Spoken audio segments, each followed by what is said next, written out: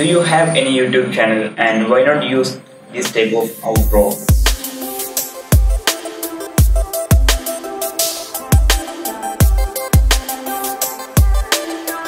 Hey, it's IRSHAD. Today I am giving you a new outro template for your After Effects and Premiere Pro project file.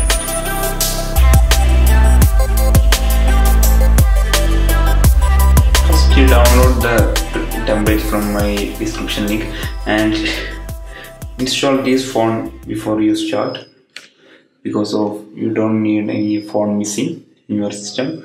So first you need to install this font and you can delete this folder after installation.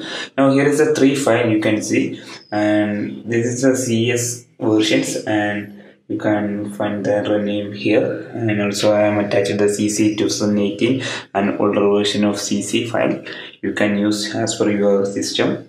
And now go to file and open your project file.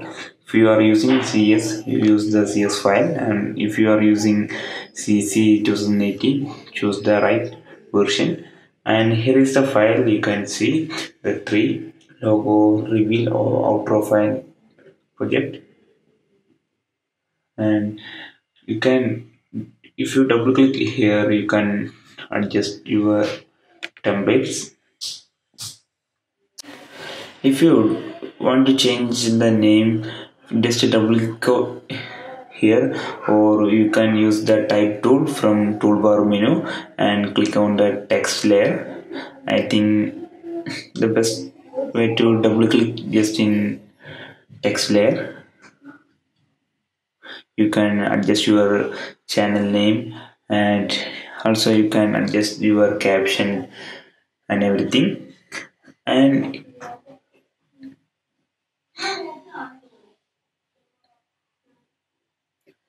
And if you need to change the background color, everything I added to the controls, and just go to the FS control window and you can adjust everything. And if you want to use these social media logos before you, or this is the social media logos, you can use just tick on. And if you want to customize your logo, just go to logo file composition and add your custom logo into that composition, and go to the control and tick off everything. And if you tick on, you can set the social media logos.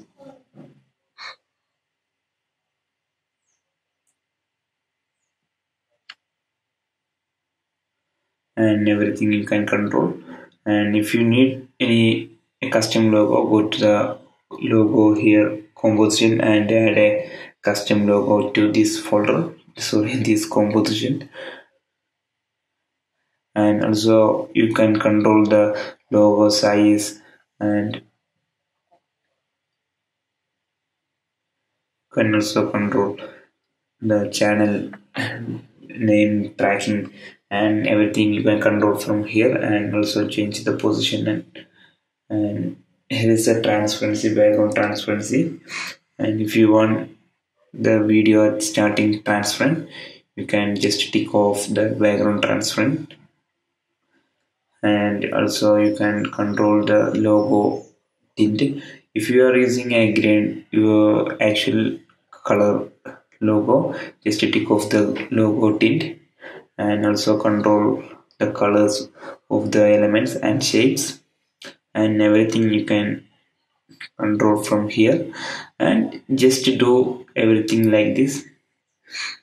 In rest of logo versions, you can control everything like this in V2 and V3 lower wheels.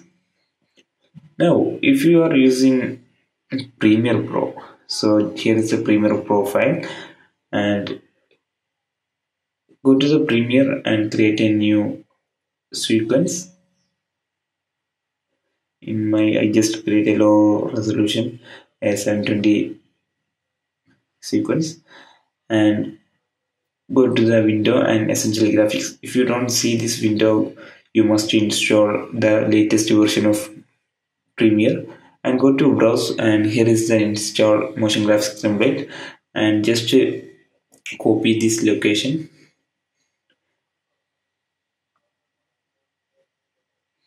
and paste here.